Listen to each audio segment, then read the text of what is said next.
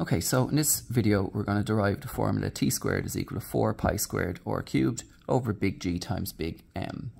To start with this, we are going to use the universal gravitational force formula, which is Fg is equal to big G times M1 times M2 over r squared. And we're also going to use the centripetal force formula, which is Fc is equal to mv squared over r.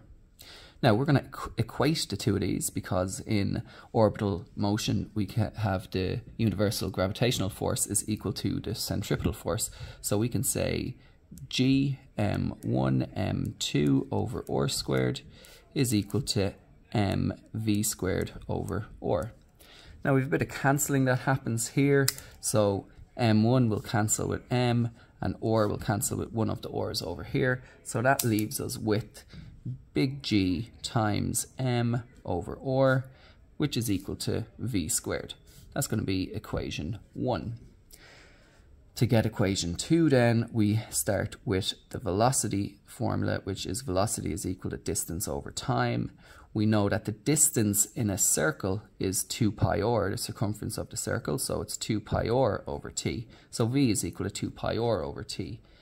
If I square both sides of this, I get v squared is equal to 4 pi squared r squared over t squared.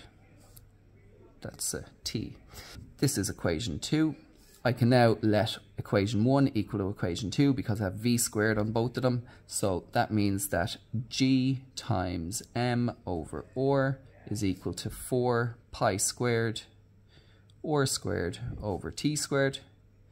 If I multiply across by t squared, multiply across by r, and then divide by gm, I can get t squared is equal to 4 pi squared r squared times r is r cubed,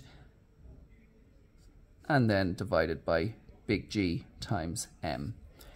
And then small r becomes big R, the radius of the orbit, and m becomes big M, which is the mass of the central body.